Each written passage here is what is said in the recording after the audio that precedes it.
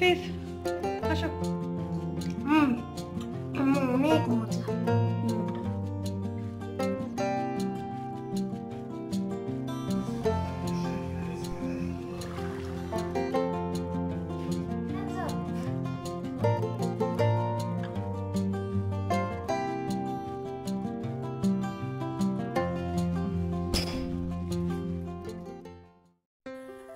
আসসালামু আলাইকুম, good morning.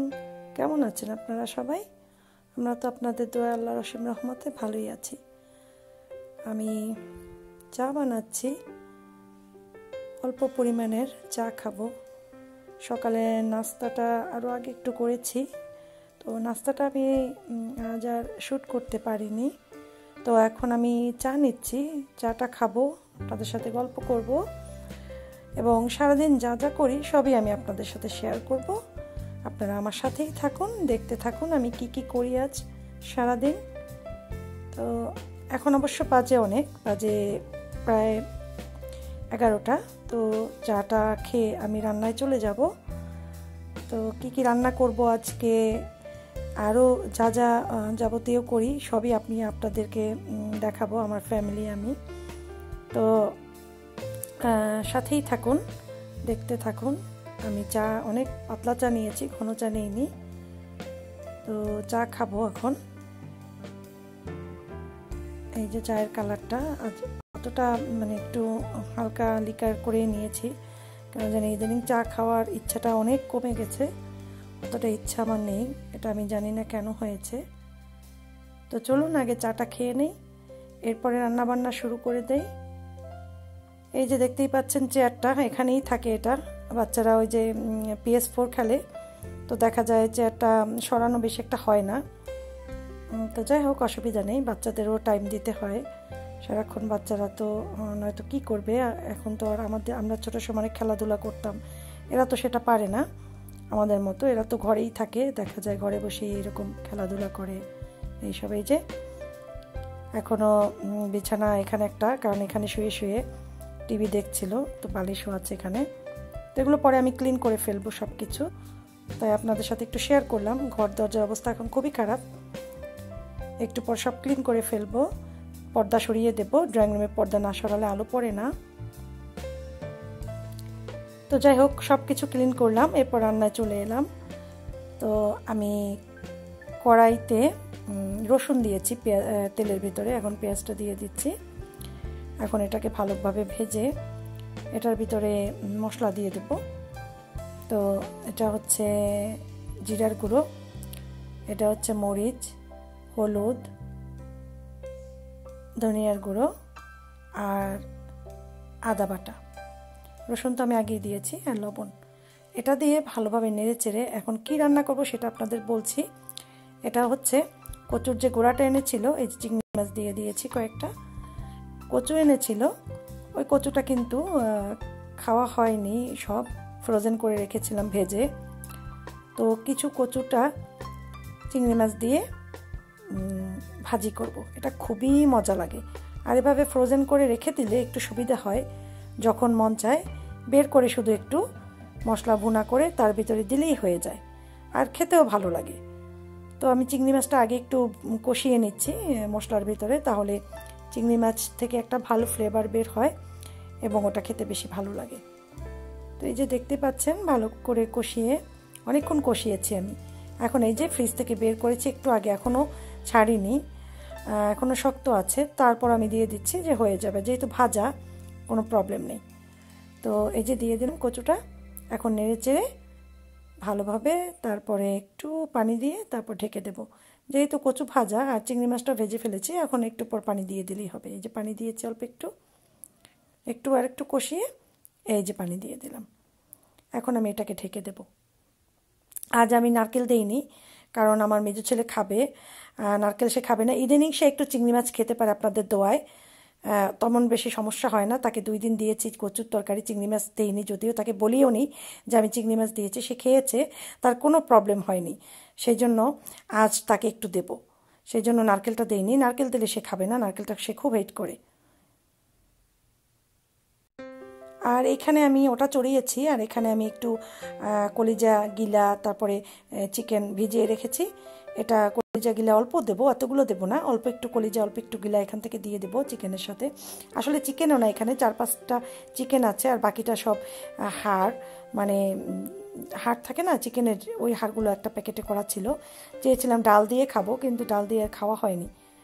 তো ওই যে সেম প্রসেস, মশলা দিয়েছি সব ধরনের, দারচিনি, এলাচি, তেজপাতা, পেঁয়াজটা আমি সবসময় একটু ভালোভাবে ভেজেই নেই, আর একটু বাটা পেঁয়াজও দিয়েছি অল্প একটুখানি।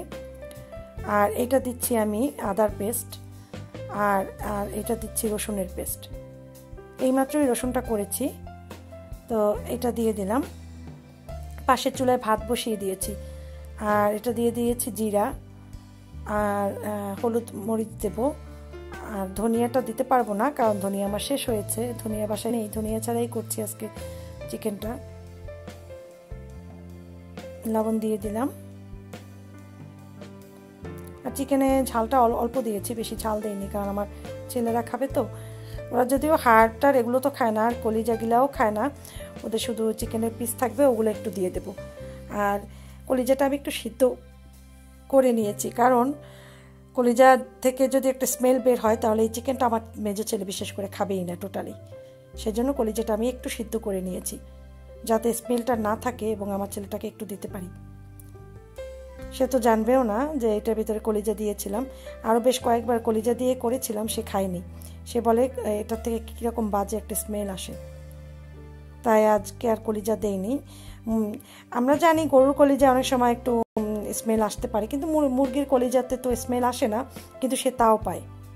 তো এই জন্য একটু সেদ্ধ করে নিয়েছি যে কলিজাগুলো, আর এই যে দিয়ে দিচ্ছি। তো এটাকে ভালো করে কষিয়ে আলু দিয়ে রান্না করব। টমেটো দিয়েছি, আপনারা দেখেছেন আমি বড় একটা টমেটো দিয়েছি, আর টমেটোটা কিন্তু টক মিষ্টি ছিল, খুব সুন্দর, মানে ওরকম বেশি টক না, একটু মিষ্টি মিষ্টি, অনেক ভালো লাগবে আশা করি তরকারিটা।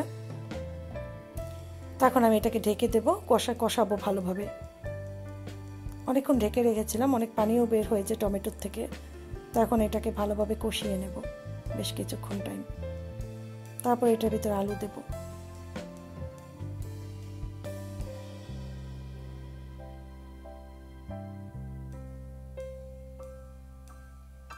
এই যে দেখুন অনেকক্ষণ কষানো হয়েছে, এখন আমি একটু আলু দিয়ে দিচ্ছি। আলুটা দিয়ে একটু নাড়াচাড়া করে আমি পানি দিয়ে ঢেকে দেব।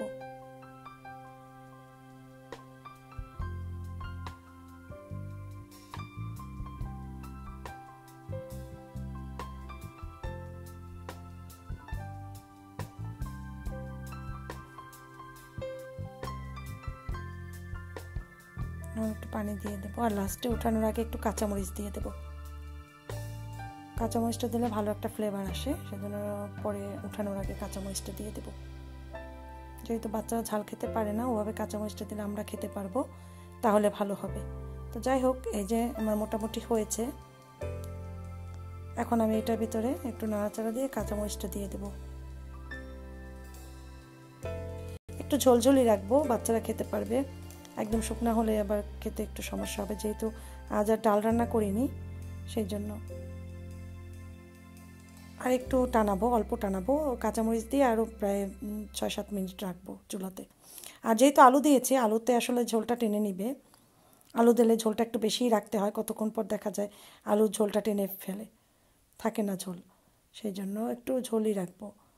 তো এই যে কয়েকটা কাঁচামরিচ আমি দিয়ে দিলাম, দিয়ে একটু ঢেকে দেবো।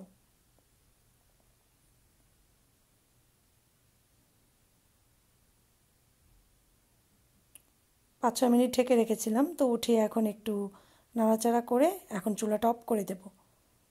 আমারটা হয়েছে, এখন চুলাটা অফ করে দেব। এই যে অফ করে দিলাম চুলাটা। তো যাই হোক, রান্না আমার শেষ। তো এখানে চাবিটা আমি সরিয়ে ফেলবো, কারণ চাবির সাথে সবসময় ভূত থাকে, চাবি অনেক সময় খুঁজে পাওয়া যায় না। তো আমাদের ঘরে এক একজনের এক একটা চাবি বাসার মেইন ডোরের। তো এই যে রেখে দিলাম আমারটা আমি। আর যেটা হচ্ছে সেটা হচ্ছে আমি একটু ক্লিন করেছি, দেখাতে পারিনি। এই যে আমার ছেলেকে একটু ধরলাম, তো সে খুব লজ্জা পেল, আর সে বলে যে আমাকে দেখাচ্ছ কেন, আমার চুলটা তো মনে হয় ঠিক নেই। তো সে চুল ঠিক করতে যাচ্ছে, সেই কাজটা খুব করে, আমি কিচ্ছু বলি না, ভালো লাগে তার এই কাজটা দেখতে আমার। তো যাই হোক, আমি তো চুলায় এখন চা দিব। চিন্তা করলাম চাটা খেয়ে নিই আগে, যেহেতু বিকেল এখন, তো চা খাবো। আর আজ আপনাদেরকে আমার বাহিরের ওয়েদারটাও দেখাবো, আর ব্যালকনির থেকে বাহিরটাও একটু দেখাবো। চলুন বাহিরটাও দেখাবো। তো আগে চাটা দিয়ে নিচ্ছি। তো পাতি দেয়া ছিল চুলায় একটু পানির সাথে, মানে যেটা লিকার, ওই লিকারের ভিতরে আমি আরেকটু পানি দিয়ে নিয়েছি। এখন এটার ভিতরে একটু পাতি দেব। ফুটে উঠলে, আমি একদম সিম্পলভাবে চা খাই, অনেকে চা সুন্দর করে খায় একদম দুধ চিনি জাল দিয়ে, তারপরে আমি আসলে ওভাবে খেতে পারি না, আমার ওভাবে খেতে কেন জানি ভালো লাগে না। তো আমার নর্মাল যেভাবে খায় চা, একদম সিম্পল, ওটাই আমার ভালো লাগে। তো চুলাটা জ্বালিয়ে দিলাম। তো চলুন আমরা আগে একটু দেখি যে বাহিরের ওয়েদারটা কেমন। আমার কাছে মনে হচ্ছে খুবই ভালো, কারণ আমি বাইরে যাইনি আর ব্যালকনির থেকেও দেখিনি এখন পর্যন্ত। তো দেখা যাচ্ছে খুবই ভালো। কালকে যেমন এরকমের ছিল না, একটু অন্যরকম ছিল, তো ধূলিঝড় ছিল প্রচুর। আজ ধূলিঝড় নেই। তো আগে একটু খুলে নেই, দেখি কেমন, তারপরে আমরা ব্যালকনিতে যাব। এই যে, তো চলুন ব্যালকনিতে যাই আমরা। এই যে চেয়ারটা এখানেই থাকে, তারা একটু পরপর গেম খেলে, আবার চেয়ারটা সরায় না, এখানেই রাখা, আমি আর সরাইনি, এখানেই থাকে, সাইড করেই রাখা থাকে। তো চলুন ব্যালকনিতে যাই। এখানে লাইটটাও আমি জ্বালিয়ে রাখি, কারণ এইখানটায় আলো পড়ে, তারপরে কেন যেন লাইটটা জ্বালালে আমার ভালো লাগে।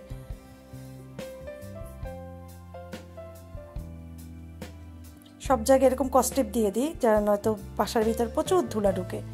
তো এই যে ব্যালকনি, ওই যে বিল্ডিংটা দেখতে পাচ্ছেন, এটার অর্ধেকটা ভাঙা, ওরা ভেঙেছিল, ওরা রাস্তাটা বেশি কভার করে ফেলেছে, সেই জন্য সম্ভবত ওইখানটা ভাঙা, অনেক বছর আগের থেকেই।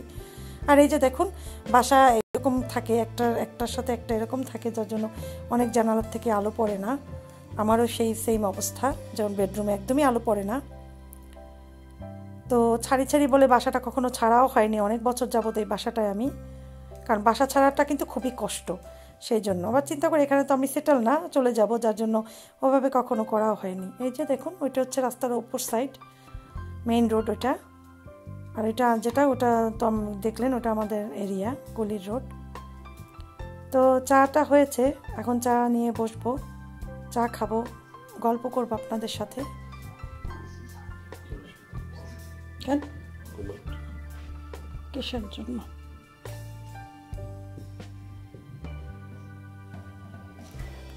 এই যে বসলাম। তো আমার ছেলে সেদিন তার বাবার সাথে কি বলছে, সে একটু খেলা করবে, আমি আসতে বললাম। আসো। এখন দেখবেন সে তার খেলনা কোথায় রাখে, কি বের করে এখান থেকে, তার গাড়ি টাড়ি সব এটার নিচেই রাখে, আসলে জায়গা নেই এরকম রাখার। সে কিছু একটা খুঁজছে খেলার জন্য।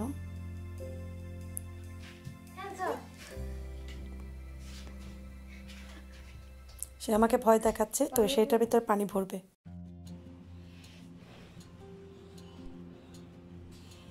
হাফিজ, আসো।